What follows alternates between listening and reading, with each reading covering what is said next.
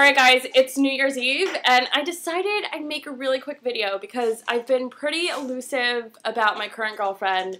She's pretty shy about being on camera. She's not out. It's just, you know, we had to ease her in on this. We really did. So I just wanted to take a moment and finally, you know, share her with the rest of the world.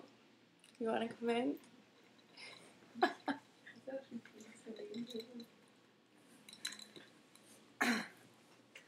So everyone, this is my girlfriend, Sam. Sam, say hi. My real name. Why can't we use your real name? It's Samantha. Samantha. I'm not sure I'm gay. I don't know if you know this gay. Well, I mean, you know, I think now it's a good time to come out. It's the new year, and I know you're uncomfortable with it, and I know you don't pick apart. 2010 doesn't rhyme with come out again. I tried that 4 years ago. Yeah, I mean, I had a boyfriend. I mean, you just broke up with your boyfriend.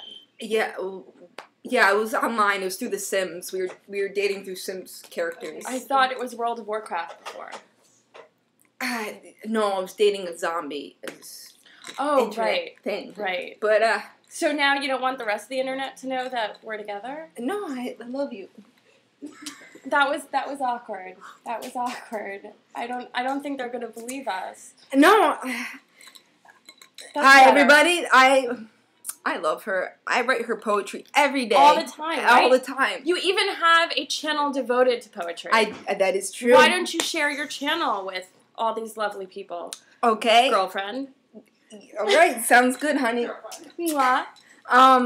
My blog is dedicated to poetry. It's still in the works.